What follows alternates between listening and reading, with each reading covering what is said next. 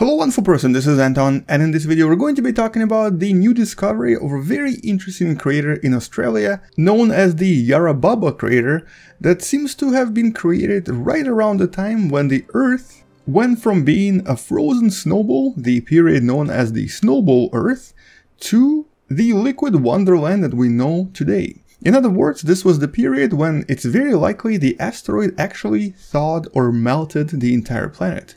Let's talk a little bit more about this, and welcome to What the Math.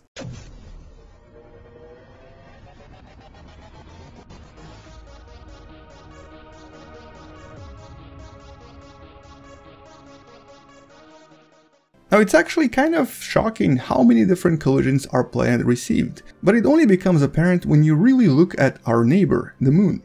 Every collision on the Moon, after it happens, it stays there because there's no plate tectonics, there's no actual geological activity, so everything that happened in the last few billion years is visible to us. Earth, on the other hand, does have geological activity, so only a few craters remain here, and only some very large craters survive to this day. Now, the largest crater to date, and actually the previous record holder for the oldest crater discovered, is located in South Africa right here, and I'm actually going to make a separate video about this crater in near future. But the so-called Vredefort crater that you see right here, this is a picture taken from space, was created around 2 billion years ago from a collision with a rock that was about 10 to maybe 15 kilometers in size. And that's almost double the size of a rock from Mexico, the Yucatan Peninsula, that was responsible for the extinction of the dinosaurs.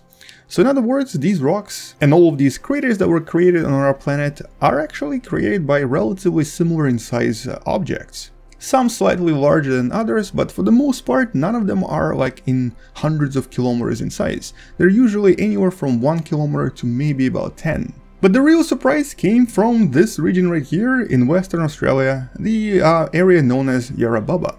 And it doesn't really even look like a typical crater, to be honest, but it is there nevertheless, and the scientists knew about it for a very long time. The thing is, they never really bothered to measure how old this place really is. But some scientists were really curious, and specifically the scientists behind this paper in Nature that decided to investigate what's really happening here. And to everyone's surprise, they've discovered a really large object underneath all of these layers of rock. And this crater that was created by a collision is roughly around 70 kilometers in diameter, suggesting that the actual piece of rock that collided with our planet was very likely just a little bit smaller than the asteroid that collided with our planet when the dinosaurs perished. So in other words, it could have been about 3 to 4 kilometers in size. But honestly, this shouldn't really surprise us, because Australia in general is a great place to look for historical events. The entire area here is literally like a preservation site. Many things here, when they happen, remain untouched and completely undisturbed for millions and even billions of years. So in that sense, we're definitely going to be discovering even more interesting things in this region. But how exactly did the scientists find out how old this area is? Well, today, for the most part, when it comes to trying to figure out how old certain rocks are, we use a very interesting technique known as uranium-lead dating. The way that it works in principle is, let's just say I found a meteorite somewhere in Australia. I want to find out how old this is. I take a small sample of this rock and I measure how much of uranium-235 compared to lead there is in this sample. And the reason why I'm measuring uranium and lead is because all of the uranium-235 will eventually slowly transform into its final component, which is lead-207. Approximately half of all uranium will convert into lead in about 4.5 billion years. So if I discover something that has an equal amount of uranium and lead in it, it's very likely about 4.5 billion years old. If I find that there's a little bit more uranium, it means it's a little bit younger. If there's more lead, it's a little bit older. But the thing is, when there is a certain event, like for example a very energetic asteroid impact, it's going to generate so much energy underneath it that all of the uranium will actually get reset. So now the geological clock has restarted and you can kind of start counting from zero again. And so if we find a sample and we measure its uranium to lead content, we'll be able to identify how old certain material is. And in case of Yarrabubba area, the samples were about 2.3 billion years old, 2.229 more specifically. And surprisingly, this date is somewhat meaningful to us, at least in terms of historical events that happened to our planet. It just so happens that around 2.4 billion years ago, our Earth experienced a major transformation. A few years ago, I even made a video about this, describing exactly how our Earth looked back then. It was very likely purple, and you can find out why in the video right there somewhere above my head. But in a nutshell, a new type of bacteria started to appear on Earth and became extremely successful, and that bacteria was able to produce a lot of oxygen. We refer to this event as the Great Oxygenation Event, when basically the entire planet started to become covered in oxygen. Before this, it didn't actually have that much. And this oxygenation event very likely killed off most of the other bacteria on the planet, because oxygen is actually somewhat toxic, especially in large quantities.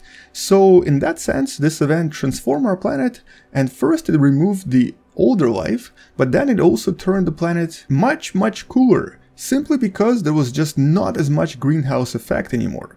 And eventually the entire planet froze over. Although it's quite possible that certain parts of the planet were still kind of more or less open, and there was a little bit of liquid water showing in certain parts. But the vast majority of the planet was very likely covered in ice. And one of the reasons we know that this happened is because when we look at really ancient Earth by looking at various sedimental deposits of our planet, we actually discovered that there were certain periods when even in the tropics there was actually quite a lot of ice, and more specifically we see these signs of different glaciers moving around and disturbing the ground underneath. The only explanation to having ice in the tropics is if the entire planet was basically frozen. There's really no other simple explanation here. And furthermore, we actually think that this happened twice. First time about 2.4 to 2.1 billion years ago, and second time right before the very complex multicellular life exploded on our planet, the period we refer to as the Cambrian explosion. And I've also talked about this concept in one of the previous videos in a little bit more detail. And so if our planet was an ice bowl at least twice in history, something must have happened to the planet in order to turn this into this. Something must have melted all of the ice, or at least started the melting process.